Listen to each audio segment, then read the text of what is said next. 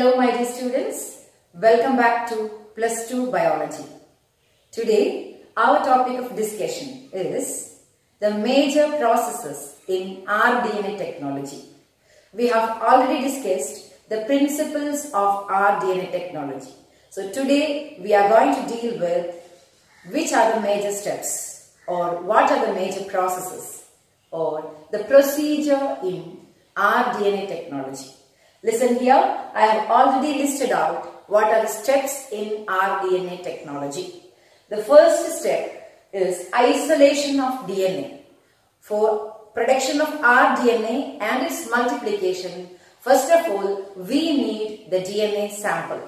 The first step is isolation of DNA. Second step is fragmentation of the DNA. The isolated DNA, we have to make the fragments into fragments. And the third step is, it is a separation of the DNA fragments through gel electrophoresis. And fourth step is, after isolating our desired gene, we have to introduce it to the vector. The ligation of the desired DNA into vector. Then the fifth step is transfer of the rDNA. What we are producing here will be the rDNA that should be transferred to the host cell. The transfer of rDNA to the host cell. And the sixth step is, if it is introduced to the host cell, multiplication or the culturing of the host cells in order to produce the product. The extraction of the product is the last step. It will be followed by various processings called downstream processings. So we are going to elaborate each step, and some of these steps we have already discussed, the gel electrophoresis such cases, and we don't elaborate such steps, but some of the steps we are going to elaborate now. Okay. So anyway, in brief, we are going to discuss the steps in rDNA technology. The first step, isolation of DNA. Okay, so isolation of DNA is the first step in rDNA technology. Okay, so all of you listen here. What is meant by DNA isolation? Where are the DNA present? The DNA, if we are collecting the DNA from bacterial cell or plant cell or animal cells, the source is different, the source cells are also different. Okay, and if we need to take a DNA from a human cell, the outermost membrane is the cell membrane, Whereas if it is plant cell or if it is bacterial cell, this is protected by cell wall. The cell wall also we have to digest. So anyway, let us discuss how is DNA isolated in pure form. How is pure DNA isolated from source cells? Okay, the source cells can be either plant cell or it can be animal cells.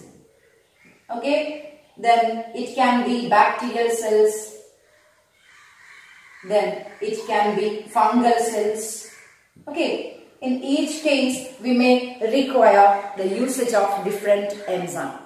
Okay, anyway, just listen here. If we are isolating DNA from a plant tissue or a plant cell, we have to digest the plant cell wall, which is made up of cellulose, by an enzyme called cellulase. So, if the DNA is isolated from a plant cell, we have to treat the cells with a cellulase enzyme. If it is from a bacterial cell, we have to treat the cells with a lysozyme enzyme, and if it's from fungal cells, we have to treat the cells with chitinase enzyme. The animal cells are not having a definite cell wall around it. There is not any cell wall that lysis required. So, if it's a plant cell, treat the cell with the cellulase enzyme. If it's a bacterial cell, treat the cell with the lysozyme enzyme. And if it's a fungal cell, treat it with chitinase enzyme. This first step leads the cell wall breaking. Okay, the disruption of the cell wall. Then after that, when the cell wall or the membrane is split open, the cytoplasm consists of number of biomolecules, not only the DNA. So after the first treatment of enzyme, after the enzyme treatment of the cells, what is the next step? Then also we have to use number of enzymes, and also there is centrifugation method. Anyway, after the first step treatment of the cell wall disintegration, then just understand the cell contains number of biomolecules. RNA will be present, proteins will be present, carbohydrates will be present, lipids will be present, okay, along with the DNA. See, the DNA is not alone present in the cell to get it very easily. So it is present along with other biomolecules like RNA, protein, lipids, carbohydrates, etc. So what we should do? So our next step is digest the RNA. From a collection of the biomolecules, all RNA molecules we can digest using ribonuclease enzyme. RNase enzyme. Using RNase enzyme, we can digest all the RNA present in that. Then this will not be having any RNA. RNA will be completely lysed. Then the protein you know the steps already because you have studied the Avery-Matlod-McCarthy experiment. So in protein, to remove the protein from the collection of biomolecule, we are using protease enzyme.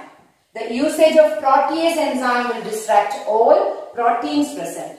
The usage of lipase enzyme will remove all the lipids present. Similarly, the usage of carbohydrate enzyme, the respective carbohydrate enzyme, it was maltase, maltose, whatever it is. Okay, the respective carbohydrate enzyme remove all carbohydrates present in the sample. Now what will be left in the sample will be DNA alone. The DNA we can precipitate in chilled ethanol. The DNA present in the sample we can precipitate in chilled ethanol.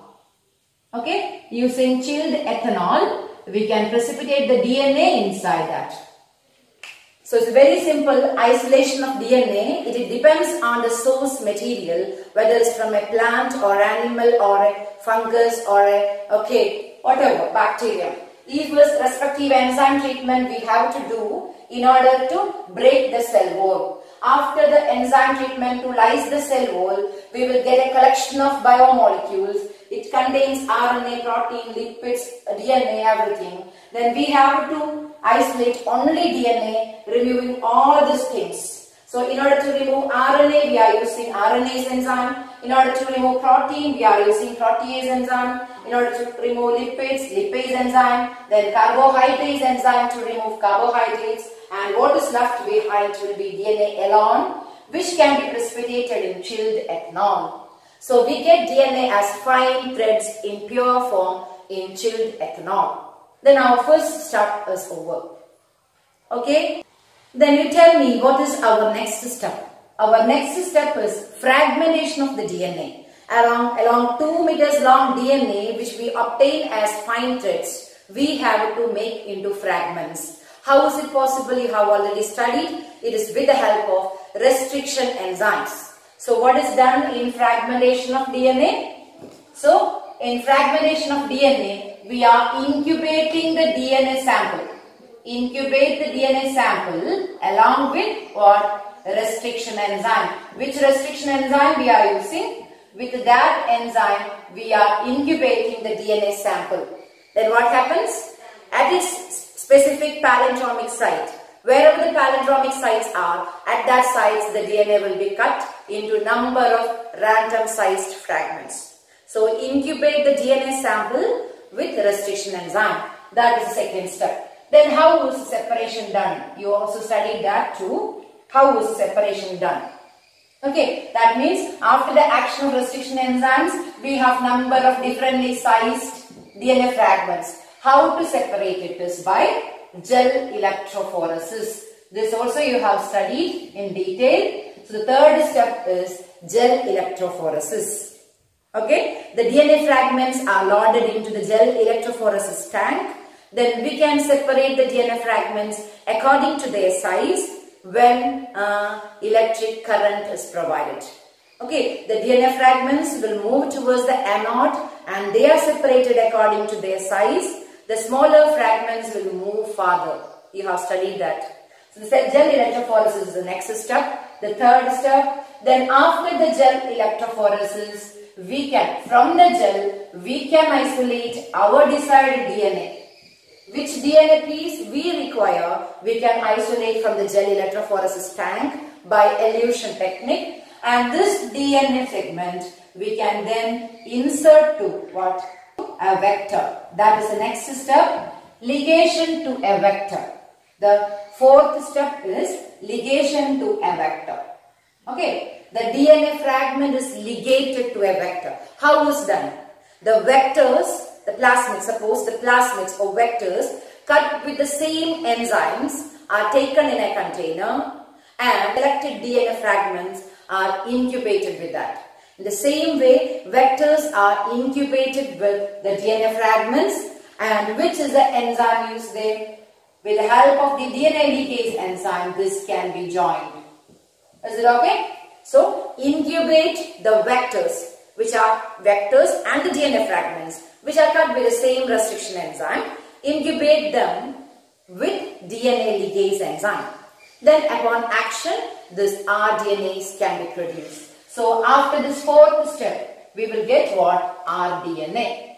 Okay, the result of the fourth step is rDNA. Okay, then before moving to the transfer of rDNA to host cell, that also we have discussed. Okay, the host cell is made competent first by treating with divalent cation if it is a bacterial cell. Then ice, heat shock, ice incubation. So before moving to transfer of rDNA to host cell, okay, let us discuss another technique which can amplify a DNA segment. See, suppose we have got only few samples of this DNA, but in this step itself we can amplify this piece of DNA, we can amplify and load into this ligation chamber. In order to multiply this DNA segment, before introducing to the host cell, we have a technique known as PCR, polymerase chain reaction. Let us discuss that technique first before moving to insertion to the host cell. Okay? So, a technique for amplification of DNA, PCR, polymerase chain reaction in detail. Okay? So, here we get what number of DNA fragments. Any of the DNA fragment we can amplify. If it's a desired DNA, if we need it for amplification, without introducing to the host cells, we can amplify them by a process called PCR or polymerase chain reaction.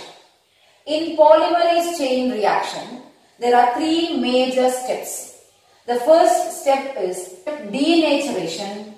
We are treating this DNA fragment so that it gets unwound to produce two single-stranded DNA. For that, it is done heating or denaturation. About 90° plus temperature, the DNA fragments, if is allowed, it gets separated. The two strands get separated to produce two unsegmented forms. This is a single-stranded DNA fragment. This is another DNA fragment, single-stranded. This get unwound. The first step is to separate the DNA fragments. It is by denaturation done by heating. Okay. Then we get the two strands separate. Then the second step is annealing. Annealing means attachment of primers to the DNA template. Both these DNA strands, both the single strands can act as template to build the opposite strand, which we are doing artificially, and here we need the attachment of the RNA primer. Okay, here we are not providing RNA polymerase enzyme to build an RNA primer. Remember the replication process. But here we are attaching the RNA primer. You know, RNA should be first formed, then only the DNA will be built. The RNA we artificially attach by a process called annealing. So, attachment of RNA primers to the 3' end of the DNA. Both the strands 3' end, we are attaching primers. It is known as annealing. In the second step, RNA primers are attached to the 3' end of the single strands of DNA. Why it is the 3' end?